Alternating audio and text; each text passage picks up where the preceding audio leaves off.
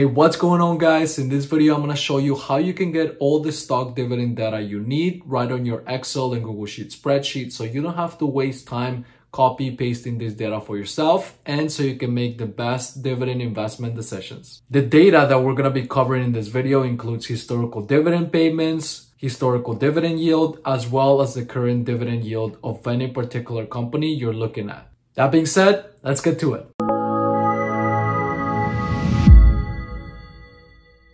So starting off, you might be asking yourself, is it possible to use the Google Finance function that's already built into Google Sheets to be able to access the dividend yield of particular companies? And the answer, unfortunately, is not. This data is not available, but if you do want to know how the Google Finance function works, I have a tutorial on that specifically. You can click on the link that shows up right now in the video. However, there are other alternatives that you can use to be able to access this information. So one of the things that you could do is to use import HTML formulas. They already come built into Google Sheets. And then from here, you kind of have to know how to use the function so you can scrape the data from any particular website out there like Yahoo Finance or even a site like Finviz. For the sake of simplicity though, in this video, I'm going to show you a method that I think it's a lot more simple and that you're going to like a lot more. The one requirement is that you do need an account with YSheets. You can get it on the add-on store or you can get it on the company's website. Once you have that set up, all you have to do is very simple. You just enter the company ticker. We'll do Apple. And then here, all you have to do is use the WISE function that comes built in once you install the add-on.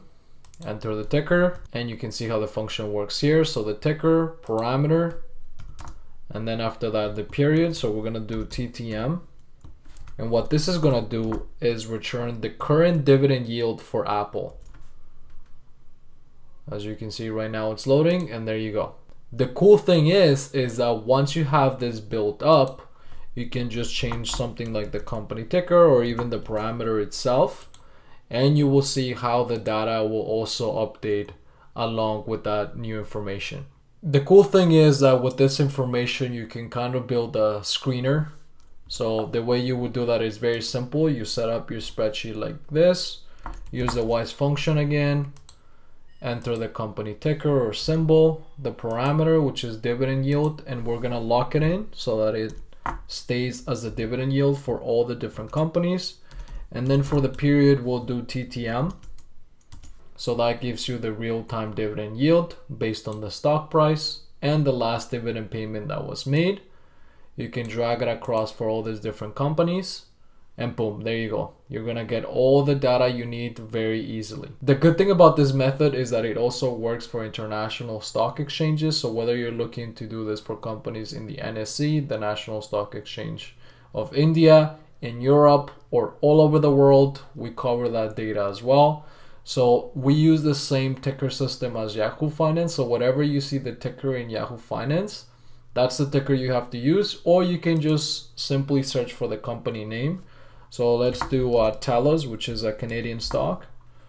So as you can see, it shows up here, TELUS Corporation, and this is the Toronto Stock Exchange. So you would do T.TO. I can simply change one of these ones. And as you can see, what's going to happen is that you're going to get the yield for that particular stock as well. To get the historical dividend yield of particular companies is not that much difference. The difference here is that instead of TTM, you would have to select specific periods. So for example, let's say 2021, and then you have to enter the quarter. So, or you could also do the year as well, but in this case, let's do quarterly. So we'll do Q2. And what's going to happen is that you're going to get the historical dividend yield based on the dividend payment paid at that particular period and the close price when the financial statements were released. Now let's talk about how it is that you can get the historical dividend payments that a company has made to investors. So that is the simplest thing that you'll see in this tutorial. All you have to do is change the functions. So instead of the WISE function, you're going to use the WISE price function. And I'm just going to leave this here so you know how the WISE price function works. And then you're going to enter the ticker, and then you're going to enter dividend. and you will see how everything will populate with the date, the dividend, adjusted dividend, payment date, declaration date, and all of this information is historical. So you can go all the way back to 1985. From here, you can do any calculations you like, and you can also even graph this data so you see it visually. So all you have to do is select the data, click on insert, chart, and as you can see, the dividend is pretty steady, and this is the auto-generated graph by Google Sheets. For those of you looking to make your lives even easier, what you can do is go to Wise Sheets and then select Wise Templates. And then from here, what's going to happen is that you're going to be able to see this dividend payment analysis. You can click on it. It's going to ask you to make a copy of this document. I'm not going to do that because I already have it, so I'm just going to close it. But once you do that, what's going to happen is that you're going to get access to this pre-made template that already has the formulas in place just for you to change the company ticker and get all this data at once.